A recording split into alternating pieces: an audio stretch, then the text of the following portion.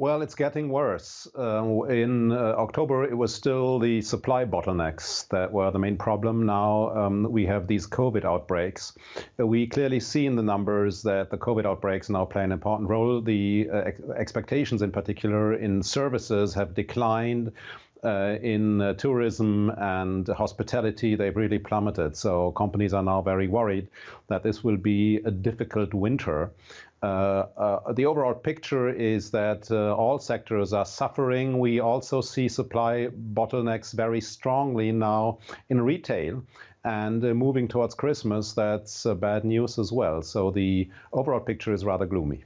Clemens, the COVID situation is one of rising cases. That's typically what the market also looks at. But the other element here is how a government may respond. And we've seen zero tolerance in some parts of the world, and that has even stronger impact on the economy, the market perception.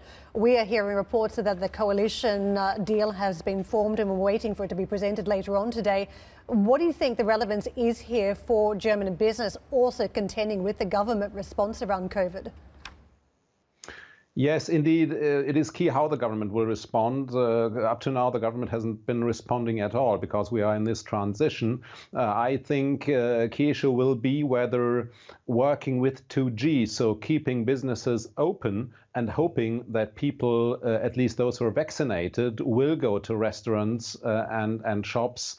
That may be a strategy that limits the economic damage. But in general, it's the problem is it's the infections that are putting a burden on the economy. Lockdown measures, yes, may increase that burden. On the other hand, without lockdown measures, it may be that the infection wave lasts longer. So it's not quite clear whether lockdown measures are the bad news for the economy. Still, compared to last winter, when we didn't have the vaccinations, I think the danger, the burden for the economy is smaller now. So if we can work with 2G, at least 2/3 of all Germans are vaccinated, and they can continue going to restaurants and hotels and so on.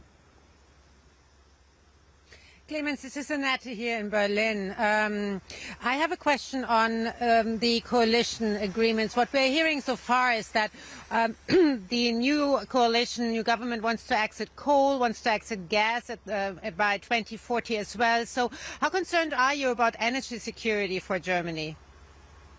This is one of the key concerns. And I think everybody is concerned about that. Now, according to what I've seen, there is a sentence in there, yes, we will shut down coal in 2030, provided energy security is not put at risk. And a lot will depend on whether that sentence shows up in the coalition agreement, committing unconditionally on exit from coal. Would put a question mark over energy security. And the trouble is, for a lot of industrial investment in Germany, energy supply is really key, energy prices and secure energy supply. So here is a big challenge for the new coalition, and I would expect the coalition to be very aware of that. So I guess there will not be a commitment towards unconditional exit from coal.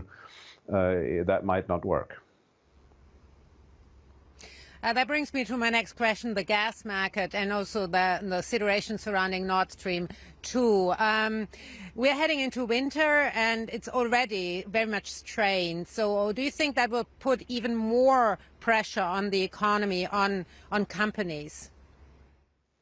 It certainly will. So energy prices are rising, and that will put pressure on companies and, of course, also on private households, especially the more vulnerable households are under pressure. And I think it's likely the government will have to do something about this, in particular for the more vulnerable, for low-income households. We will see whether the coalition agreement includes anything about that, but I wouldn't be surprised. So this is an additional risk very clearly for the winter, and this also raises questions about future energy security, of course.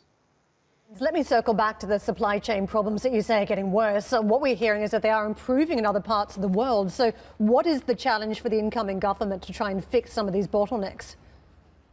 Well, I think it's very difficult for the government to do much about the bottlenecks. Some coordination can take place with other governments about port closures and things like that. But in the end, I think it's the companies themselves who need to fix it. What we see in the data is that the share of companies telling us we have supply bottlenecks is increasing rather than decreasing. And so far, I'm surprised. There is better news from other countries, but if there is, that's fine. Unfortunately, I think the government can do relatively little about that. It's more something for companies themselves to fix.